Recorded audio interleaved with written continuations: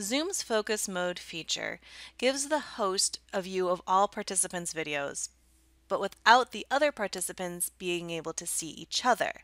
And this extends into screen sharing, so the host can see participants' screens, but they can't see each other's screens. This can be a helpful feature if you're trying to proctor an exam that students are taking remotely. So let me show you how you have to start by enabling it. Make sure you sign into your Zoom web portal, which you can always access through My by clicking on Zoom. Sign in with your Purple Pass credentials. Once signed in, you'll need to click on Settings,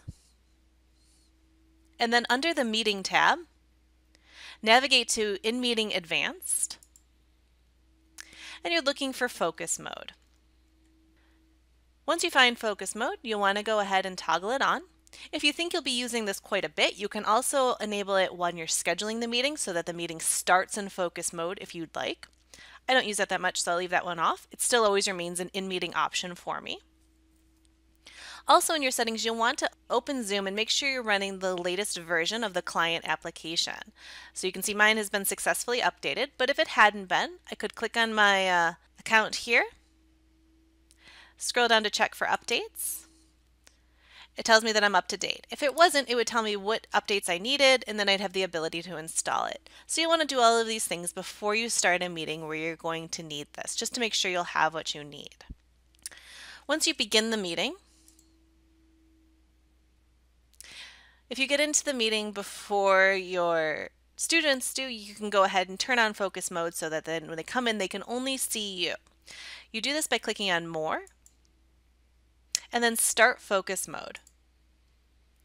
You'll see this warning that tells you that they'll only be able to see the host, which is yourself, any co-host you've elected to enable, and then any content you share. So if you're putting something up that you want everyone to see, that's fine as the host.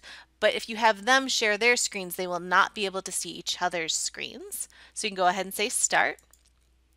You'll know you're in focus mode because you have this little focus icon up here. Now when you want your students to start sharing their screens, so you want to see everybody's to make sure that they're not navigating away from the assessment and onto Google, for example, under your screen sharing settings, there's one thing you want to make sure you have enabled. You want to make sure that multiple participants can share simultaneously. So this way all of your students can be sharing their screens, but again, they can only see their own screen and the host. They can't see what their peers are sharing. So you want to go ahead and check this.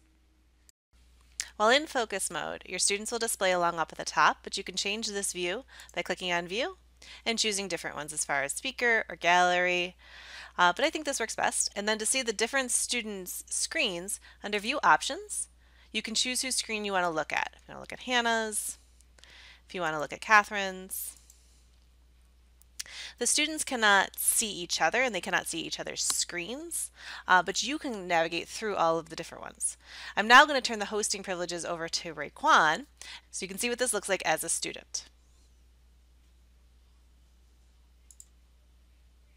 Now that Raekwon is the professor and I'm a student, I can only see my own video while I'm taking the test, and I can only see Raekwon. I can't see Catherine or Hannah's video anymore, and I no longer have the ability to see anybody else's shared screens. The last thing to remember is the chat feature. If you have it enabled in your settings, students can send messages privately to each other. So you can always turn this off if you forget to do so before the meeting starts by clicking on the chat and then clicking on the three dots here and say participants can chat with no one or just the host. I would say just the host and the co-host. Keep in mind that if your students unmute and begin talking in the middle of the exam or the assessment, they will still hear each other. So if a student needs to communicate with you directly, encourage them to send you a private message through the chat.